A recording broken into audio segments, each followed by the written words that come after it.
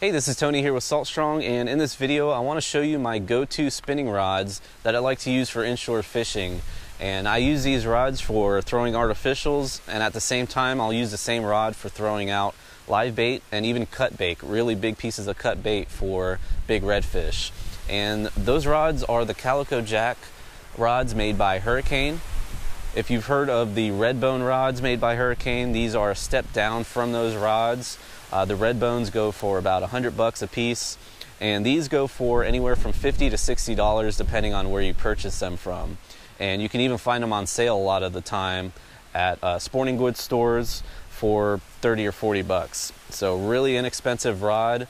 I don't like to go too expensive with fishing rods just because I fish from a kayak and a paddleboard, and if one goes overboard, it doesn't hurt that much if I have to replace it.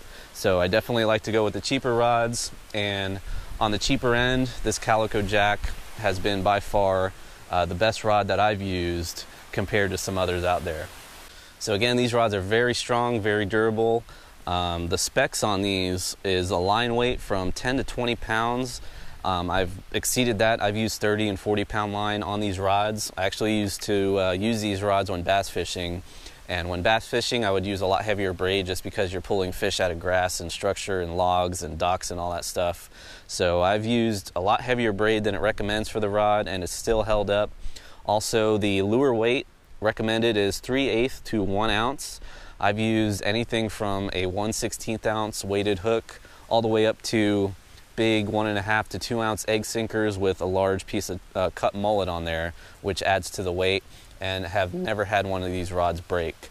Now, I've also pulled in numerous redfish over 40 inches, big 20 to 30 pound redfish on these rods with no problem. Fights them very well, very strong backbone, and just an all-around awesome rod.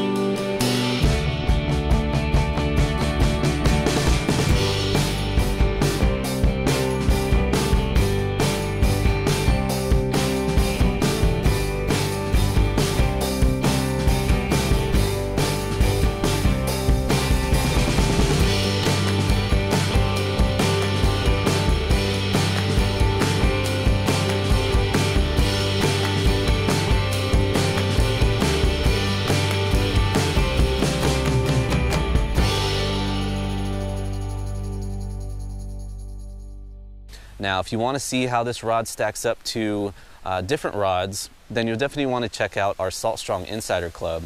We do product reviews on there. We will review numerous different types of products side by side and tell you what we like and what we don't like about some of those products.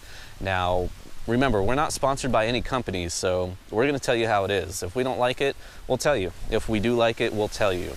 And especially with these rods, again, I'm not sponsored by this company. These are what I've been using for about 2 years now on my own, and I love them. So definitely, if you're in the market for a new spinning rod, don't want to break the bank, check out the Calico Jack rods made by Hurricane. So that will wrap up this video on the Calico Jack rod made by Hurricane. If you are in the market for a new rod and you're not trying to break the bank, I highly recommend these rods. Again, I've been using them for about 2 years now and haven't had a problem at all.